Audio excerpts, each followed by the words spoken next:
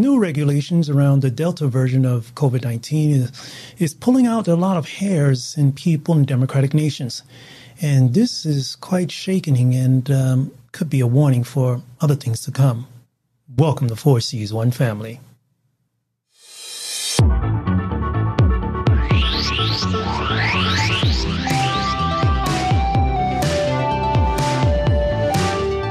Welcome to 4C's One Family, where we share thoughts and opinions concerning life in Taiwan, the region, and the world.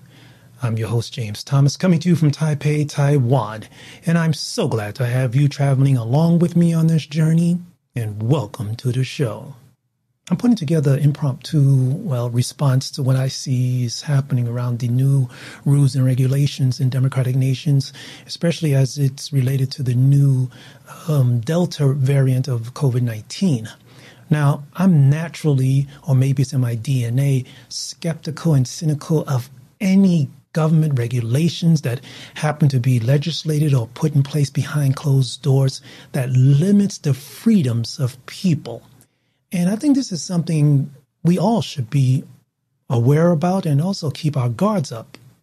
Now, the response to this new variant of COVID-19 has caused some people in some nations to, throw up their arms and protest heavily, not like even before.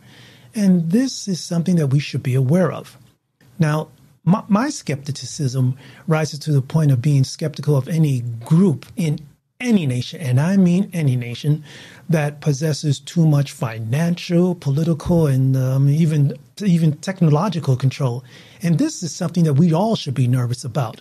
Those from democratic nations maybe feel that they have less of a concern, but that's not the main focus should be on. It should be on everything as it pertains to everyday life.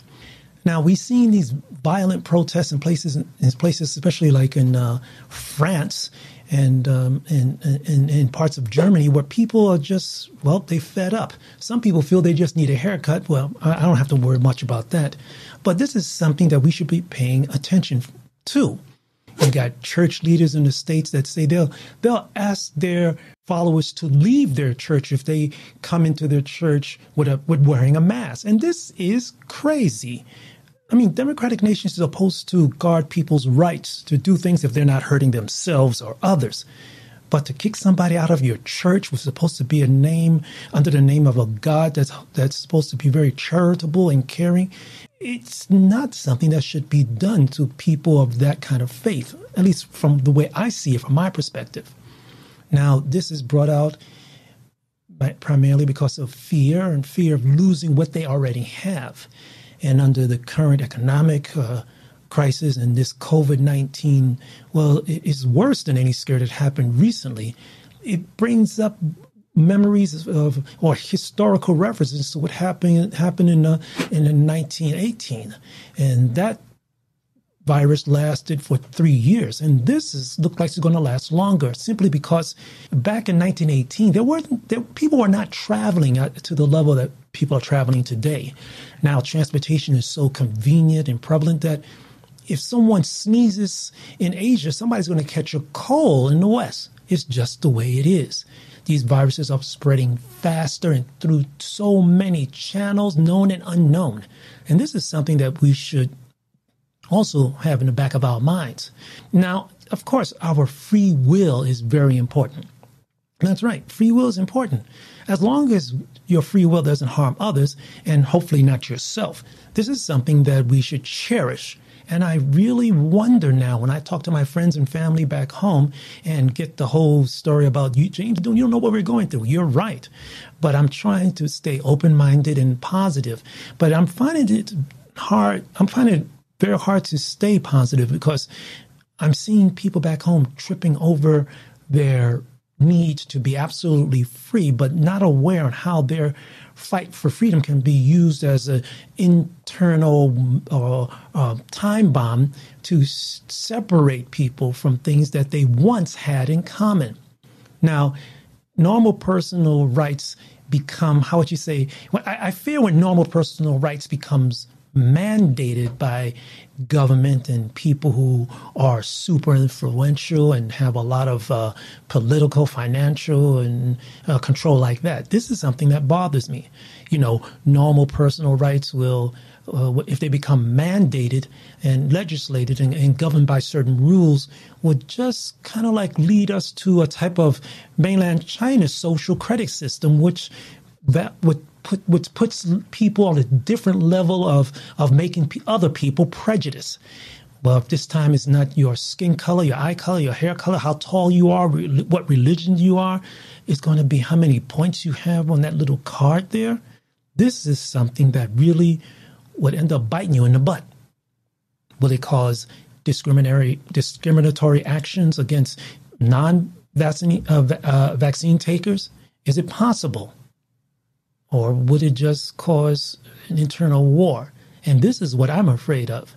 I mentioned in an earlier episode about, is America going through its version of the Cultural Revolution? And it is. And it is.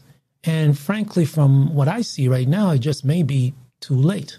Or will this type of infighting cause the government to create or shape up a form of social apartheid? This is something that we should be aware of, and never say never that it cannot happen. Through gaslighting and even a portion of a cognitive dissonance, people are easily persuaded. Because most people, let's face it, in most Western nations are so caught up in trying to survive that they do not have the time to make cognitive comparisons. I mean, I look at what's happening in my nation and who controls the media and technology. We got our NBCs and CBSs and CNNs and Fox.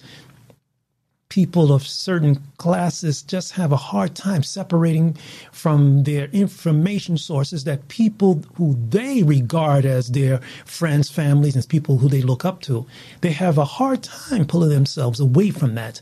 And I see that from where I'm at here in this far away place. If a type of social credit system or point system is given for people and causes Western nations to actually put a heavy impliance on something like a COVID-19 passport, what does it mean then? That means that if you don't have this, COVID-19 passport, regardless of your reasons, it can be medical reasons, legitimate. It can be financial reasons, maybe. It can be religious reasons, maybe. Philosophical reasons, maybe. What would this lead to? Like I just said, some kind of social apartheid? Is it possible? Now, we should also be aware of certain technical oligarchs who have so much power to sway people's minds. I worry about contacts on Facebook who are constantly fed by AI certain types of information that AI perceives as very prevalent or important to them, which causes them to go into a type of tunnel vision that is quite scary for some people to admit they are in. Now, I just hope at least the people I know and interact with are able to step back and put things aside and see if what they are doing or the image or of the perceptions of the way they're seeing in the world is totally fair. And it's hard to be fair sometimes when you're under social or financial pressure. And I think there's a design to this, and I'll talk about that in a later episode.